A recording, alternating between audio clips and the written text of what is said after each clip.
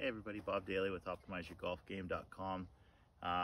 Wanted to talk today a little bit about acceleration and distance control, and what do the two have to do with each other. Obviously, we do accelerate when we swing with a driver, when we swing with an iron, anything full swing. There's always acceleration through the ball, no matter what, because it's a full swing. Right? We're swinging with all our might or all our guts to get club head through the ball. So there's always acceleration. Big problem, and we hear it often. People struggle with, distance control. I don't know how far or how hard to swing when I'm chipping, pitching, and certainly putting when we're on the green.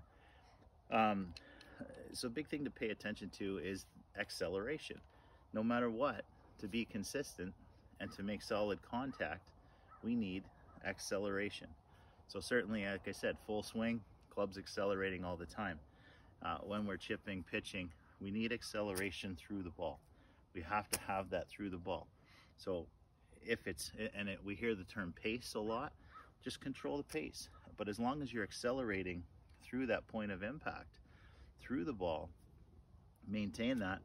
And by that, not stopping here, right? How often do we chip and stop here? Well, you're decelerating, right? If you're stopping here in a full swing, you're decelerating through impact. So we want to accelerate through. So when we're putting, right, what does that mean, right? Obviously, we're going to accelerate when we have a putt that is, a 50-foot putt across the green, right? We're trying to smash that, no different than the 9-iron into the green we just hit. So we're going to accelerate through the ball, but we get an 8-footer, a 4-footer, and certainly a 2-footer, right? These little tap-in putts or short putts, and I can't get it to the hole. I hit it 4 feet past. I'm inconsistent. How do we get around that, right? We want to control acceleration or pace, or control pace, but we need to accelerate the club head through the ball, no matter what the distance. If it's a short little putt to the end of the sticks here, right? As long as I get through, I'm okay. I'm just controlling the pace through the ball, or the speed. Maintain that through the ball, right? Get through it and get to the hole, so to speak. If it's a further putt, if it's an 8-footer, same thing, right? I'm just going to control my pace, right? A little bit further, maybe a little bit more, a little quicker. Okay, get through it.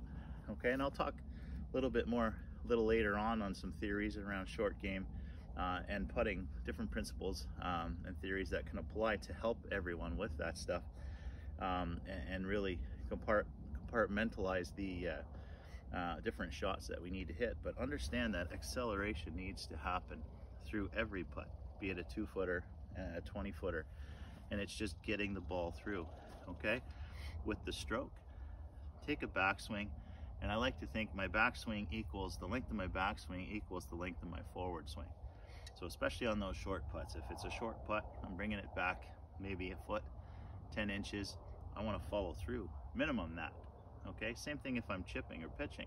These short shots, I don't want a little stabby, punch. I want to get through it to make sure that I accelerate through the grass. Okay, thank you everybody. Talk to you soon.